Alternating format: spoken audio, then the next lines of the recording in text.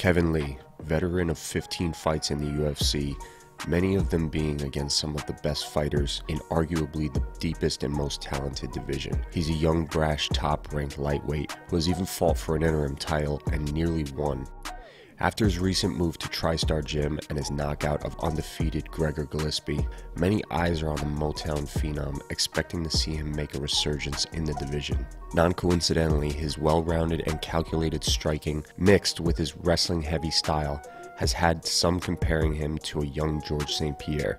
But with such a flattering comparison being made, and the fact that Kevin Lee will soon be facing the fighter with the record for the most submission wins in the UFC, I think it begs the question, just how good is Kevin Lee's grappling? What's going on, everybody? Welcome to the Fight Dialogue. My name is Tim. So this is the second video of a series I'm doing of famous MMA fighters and how good their grappling is. The first being about Israel Adesanya. If you haven't checked that video out yet, please go do so now. And as with the first video, I'm going to go over 6 key grappling skills and give my rating for them as they relate to the fighter on a scale of 1 to 10. Then I'm going to give you the average of those scores and give you an overall skill rating. So I'm going to start with Kevin Lee's takedown defense. Now, usually I base my opinions off of observations rather than what things look like on paper, but I think it's worth noting that Kevin Lee has a 74% takedown defense according to UFC.com. And this is significant because quite a few people have attempted to take him down. And when the best fighters in the world fail to take you down 3 times out of 4, I'd say you're setting a pretty good trend. Now, to get more into the technical aspect of things, I would say that Kevin Lee is excellent at using the cage to nullify a lot of takedowns. He uses strong knowledge of the clinch to constantly pummel and grip fight. He's excellent in a scramble, and even if you do manage to get him to the floor, he usually pops right back up to his feet or quickly turns the tables and starts looking for his own takedowns. These are no doubt skills he developed during his years as a Division II wrestler, but he has had trouble with his gas tank over the years, and this has led him to being taken down more often in the later rounds, especially in his early career. He also has the tendency to overcommit to his strikes at times, which leaves him open for well-timed shots. Regardless though, I still consider his takedown defense to be one of the more developed attributes of his style, so I'm going to give him an 8.5 out of 10. We're going to move on to the ground and pound portion of Kevin Lee's grappling defense here, and I've got to say, there's not a ton of data to sift through and analyze here. Perhaps that's the point though, and the reason we haven't seen much of it is because he's so good at avoiding situations where he may get hit on the ground. I think that's definitely a big part of it. He absolutely refuses to go to his back in most situations. Not surprising given his wrestling background, but the downside of refusing to lay on your back and trying to stand up is by abandoning your guard, the most defensible position in grappling, you oftentimes end up in a very vulnerable position if you fail. Whether it be in a variation of side control or giving up your back, those positions are not ideal for preventing strikes. When Kevin Lee gets tired and loses that explosive edge he utilizes to stand up, he does get caught in these positions. Now, don't get me wrong, he knows well enough to protect his face and tie up the arms of his opponents to minimize the chance of being hit if he gets stuck in a bad spot. I'm just saying that his strategy of avoiding certain positions at all costs can be a bit taxing to your energy reserves.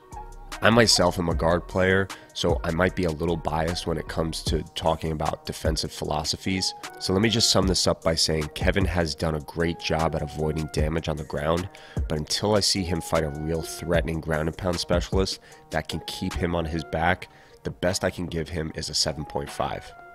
For the last department of defensive skills, we're going to talk about Kevin Lee's submission defense. Now, this is the part of his game that I feel is probably the most underdeveloped.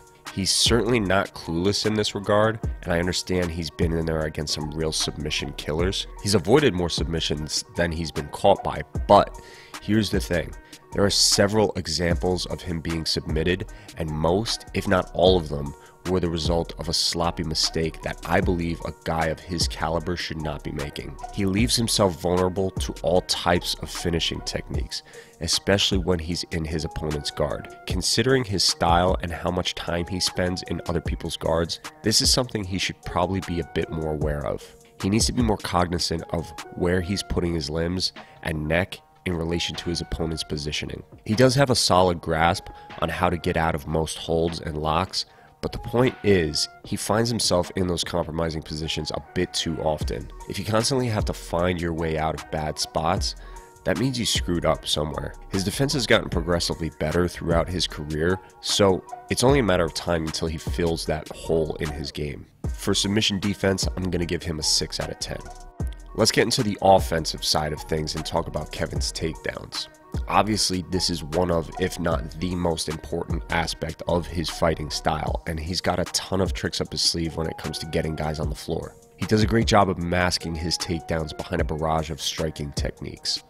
He pretty much exclusively uses wrestling-style takedowns, targeting his opponent's lower body in particular. Whether it be in the middle of the octagon or up against the cage, he has managed to take down all of his opponents one way or another. He chains different techniques together, usually floating between double legs to single legs, and then back to double to slowly but surely get the slam. His timing is what sets him apart from a lot of guys, because oftentimes he will catch guys as they come in, and he'll be right there to change levels and get in on their hips. He's relentless with his attack, and for as long as his energy lasts, you'll see him taking guys down.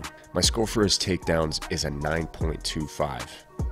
Next is his ground striking technique, and this is another one he's going to get a high score on. In order to have a truly effective ground and pound offensive, it's widely believed that you must constantly advance to more advantageous positions. Kevin Lee has a lot of success here. He's great at passing the guard and getting to the best spots to land strikes. For him, as with many other fighters, that usually means obtaining the full mount. Not an easy thing to do, but he's done it again and again against the toughest guys in the world. He utilizes excellent posture and rains down flurries of strikes from there, and the only out he gives you is to roll over and give up your back, which plays into his submission game. But before I get ahead of myself too much, let me just say that he's extremely dangerous with his ground and pound and can make some of the toughest guys quit to it. My score for this skill set is 9 out of 10. Last but not least, I'm going to go over Kevin Lee's submission skills. When you look at his record, 8 out of his 23 wins come via submission. Now again, I don't focus too much on how things look on paper, but when a third of your wins are by submission, I think it's safe to say you know what you're doing. Unfortunately, I can't give him any kudos for variety, as most of these wins come by way of rear naked choke. Typically when he tries for any other submission, he kind of just gives up on it or attempts to use it to sweep with. But there is something to be said about someone who can utilize the same move over and over again. Even when you know it's coming, he still gets it. I'd love to see him add some new techniques to his repertoire, but for now I can give him a score of 8.75 for the sheer volume of finishes he's been able to produce.